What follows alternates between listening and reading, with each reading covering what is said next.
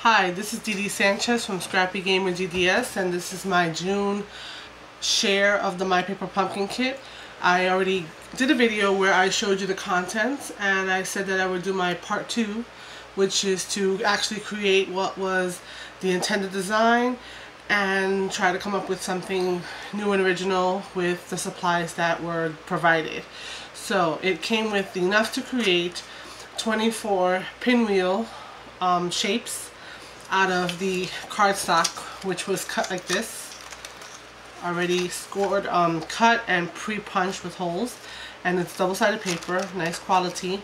I actually have 4 of each color left over. There were actually 8 of each color, double-sided paper, and so I made a few. I didn't make a lot, but I'm going to show you everything that I made so you can see how much, and we have 8 papers still left. So the intended directions had pinwheels, they had little straws, and they had pinwheels that were just placed, I guess, around the table, and then they had little cookie bags, which they provided a silo bag. So I made the pinwheels, and I attached little banners that came with it. So we have one of the papers which has the double-sided, so depending upon how you fold it, you would get either the stripes or the stars in front. Basically you glue dot the back, and it's a decorative item you can stick into, you know, a votive or some kind of flower vase. So I made 2 of those, so I can show you just 2 different colors. And the things, the little silver thumbtack looking, they just look so cute. They included baker's twine, so I put the baker's twine on this particular tab, and again glued. So we have 2 versions, 2 of the papers used here. The straws are pretty hard. I haven't tried to use one, so I don't know if it would stand up to liquid, but I'm assuming that they would, only because in the directions they also had straws that were just laid out with little tags on them.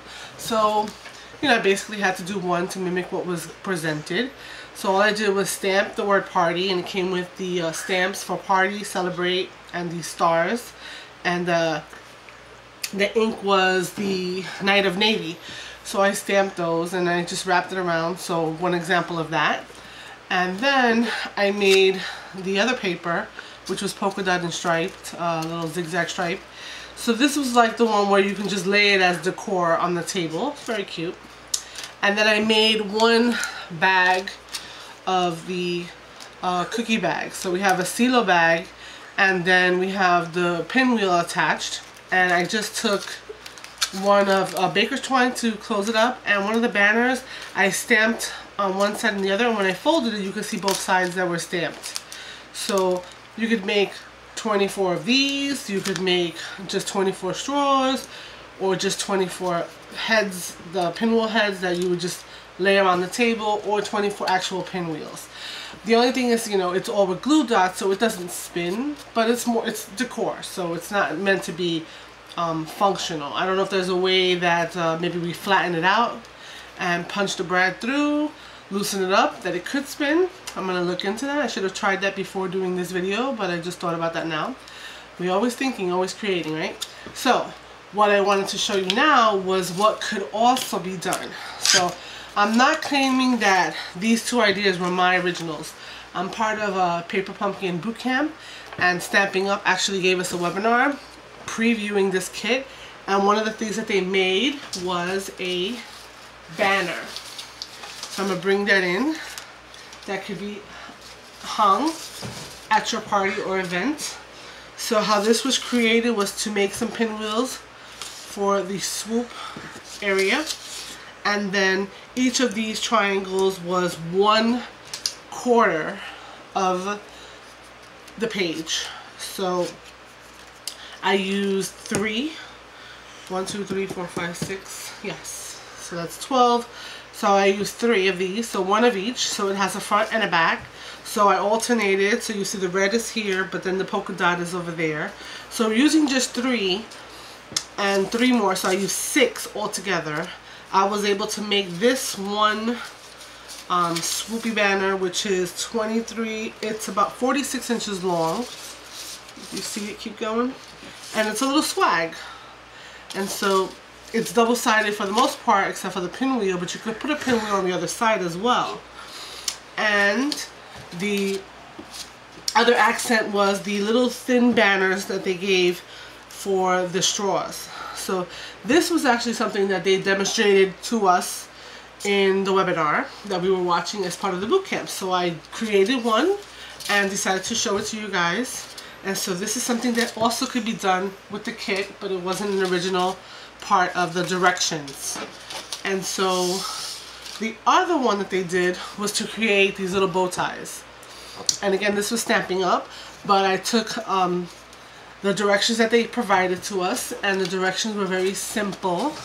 And so you have these two opposing flaps were basically cut off. So not all the way to the edge, which you could do. I cut them a little bit up, like maybe a ½ inch from where it bends. And I would have these extra pieces, which I got creative with. But for now, these were done using one. So once you remove those flaps, you're able to bend over and create the bow tie effect. So I made a couple, one from each paper, and I took the pennants that we had been provided and I just folded them and used them to make, oopsie, the little pennants that would hang down. So here is just the word celebrate, nice and plain. Here is the one that I created with the double set of stars, and then this one has the word party, and then I also did the stars on the other side. So this used 3 pieces of paper and 3 pennants that came with it. So what to do with the little pieces that you cut off. So honestly, this was a very unique shape for me, and I was not able to honestly come up with anything. I sat there, and I'm being honest, but I had the alternative projects to make, and as a Stampin' Up demonstrator, I would be able to bring that to you guys that are subscribers. But once I started cutting this up, I could use this paper as regular paper. So the pieces, just these pieces that I took, so 2, so I had 6 altogether, so 2 from each of the bow ties, and I decided to make cards with them.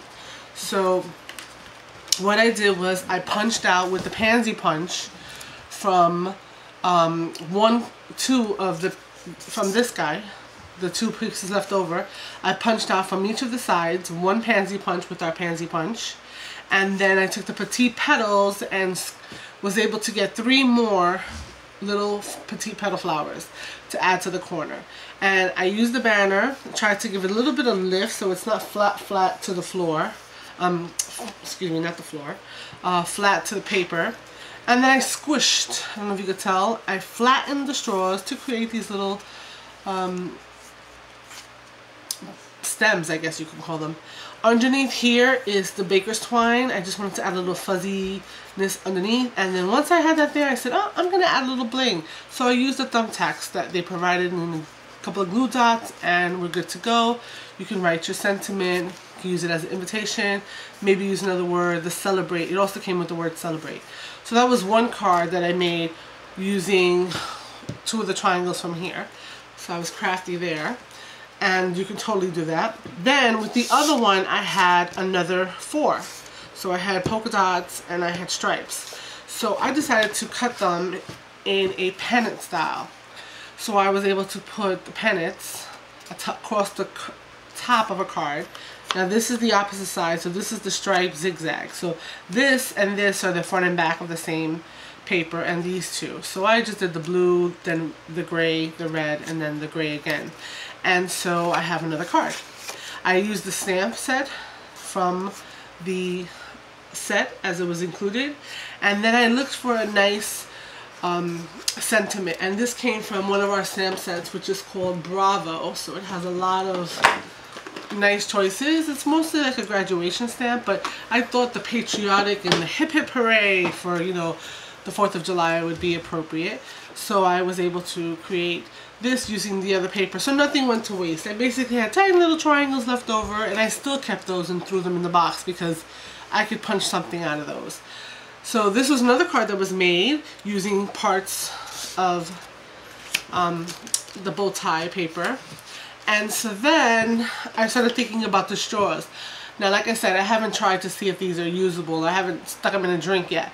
But I like the idea of, you know, you're at a party, you have a drink, you have a beverage. So what I did was I stamped the stars on one side, folded it over, glue dotted it there, and now I've personalized this. So now where this guy is, that's my drink. And I thought that was a great thing because, you know, whenever you have those barbecues and those picnics, you have cups everywhere and nobody knows whose is what. But if you can do this to a straw, it's an awesome idea, an awesome little trick for, you know, entertaining. So this is the June kit, and I hope that you take away something from this. I hope that it shows the uniqueness of the paper pumpkin and all the products that could come. And again, if you want to subscribe, it's in the link below, and you can reach out to me and I can give you some more information. And I want to do paper pumpkin events, so let's see. If you live in Glendale, Queens, we can maybe do this. And thank you for watching.